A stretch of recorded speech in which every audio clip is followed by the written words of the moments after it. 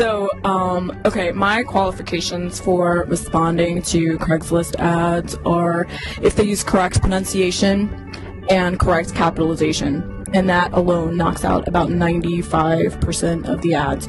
So I responded to this ad that used correct, grammar, and he seemed nice enough, and we exchanged a few emails and decided to meet at the Thirsty Scholar in Inman Square, because I like the name of that place.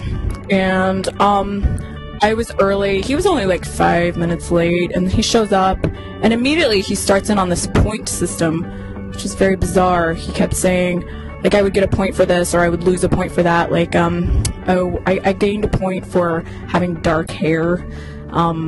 So I said thank you for that point. And I lost a point because I didn't like New York City.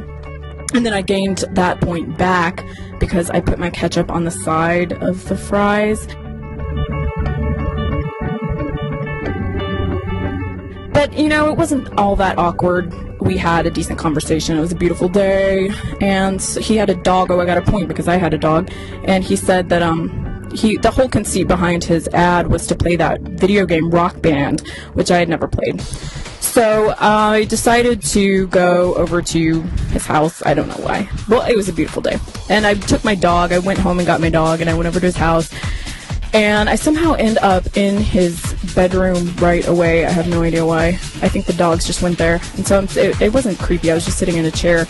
And I catch this golden sort of glint from my peripheral vision. And I look over and I see, not quite on display, but not quite not on display, what appears to be 2 Emmys. And so I wasn't going to say anything, but, I have never seen an Emmy up close, so I say, are those 2 Emmys? And he says, yes, and he brings one over, and I remember one of her wings was, chipped off, and he had it scotch taped back on.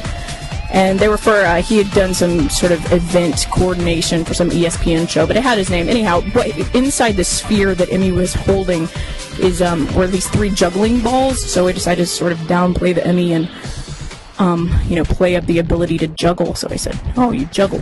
And he said, yeah. So then I said, well, aren't we going to play Rock Band? So we did.